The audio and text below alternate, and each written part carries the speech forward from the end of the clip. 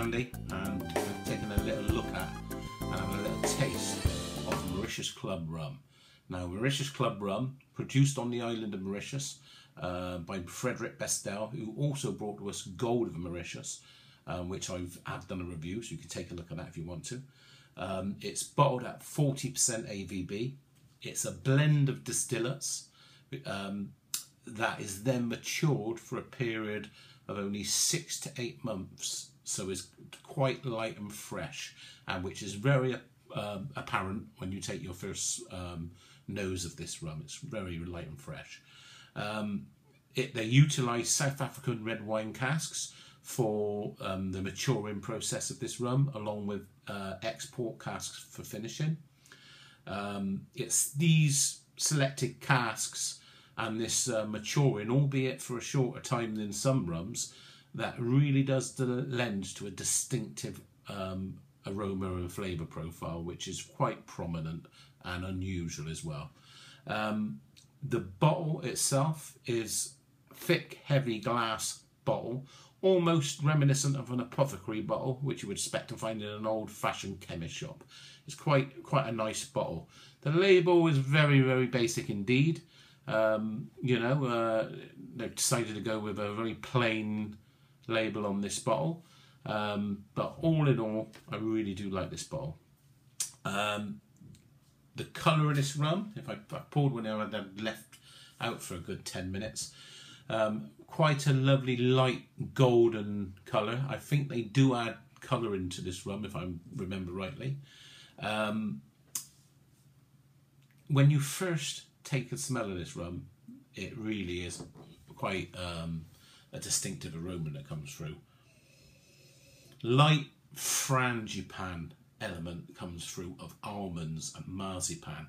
It really is, when I say frangipane, because it smells like Bakewell tart, it really is lovely. And when I was at the Rum Fest, I was going around and I was asking people any rums that you feel stood out, and they said, have you tried that cherry Bakewell tart, cherry Bakewell rum? And I knew which one they meant straight away because I had been by and tried it. It's very distinctive. It then leads into light apricot and raisins, and then when you leave this in the glass for 10 minutes like I have, you get light, very faint tobacco and leathery tobacco elements that come through on the nose as well. It's very, very lovely to smell. Now taste.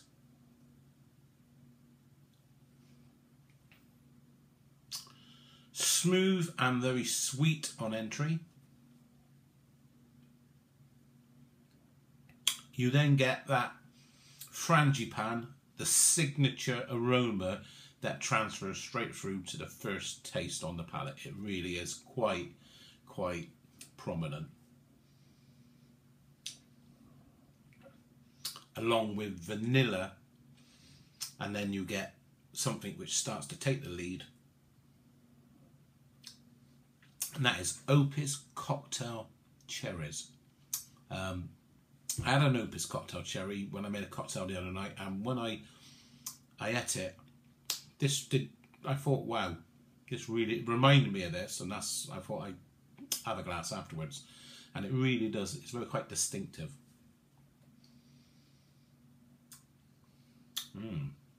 Then you get, it starts to deepen then, and you get a little bit of the port or red wine element that comes through, and molasses, because it's a molasses based rum, and you get the molasses along with little chocolatey elements that come out, and then it really does dry to a lovely oaky, smoky fade. It's quite delicious, very easy drinking. I'd say that this is a really light, easy drinking rum with very prominent and pronounced flavours that really do shine through and are quite recognisable. And I think this is really good. It'd be a great rum to let people that are coming into, they want to try a rum and they're getting into sipping rums, and you give them one like this, there's a lot of flavours there that are very, very detectable, and I like that. And it'd be a good rum for somebody that's getting into their rums, and they want to, you know, they want to get a rum which got a lot of prominent flavours. Also, this is, I think it's being sort of marketed more as a mixing rum on the website. It seems to be. I'm looking forward to trying some cocktails with this, but all in all, this is certainly very drinkable. One ice cube, sit down, relax. If you want a little bit of a sweeter rum to enjoy, maybe after a meal or after an evening, but very, very enjoyable. My name is Andy. This has been my little look at the Mauritius Club Rum, and until next time, enjoy.